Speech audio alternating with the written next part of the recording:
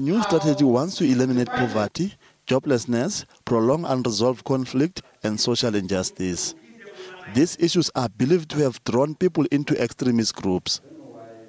The security officials say they, however, want a cooperation with all the stakeholders involved to solve this extremist problem.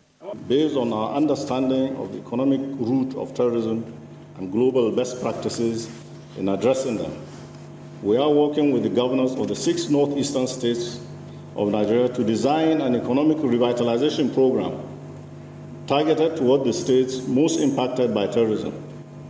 Working with various stakeholders, we are currently designing a regional economic revitalization plan. President Goodluck Jonathan declared a state of emergency in 3 northeastern states last May and launched a military surge into the zone. However, the move has failed to stem the bloodshed. Political analysts say since President Jonathan declared a state of emergency, attacks in northeastern Nigeria has actually worsened.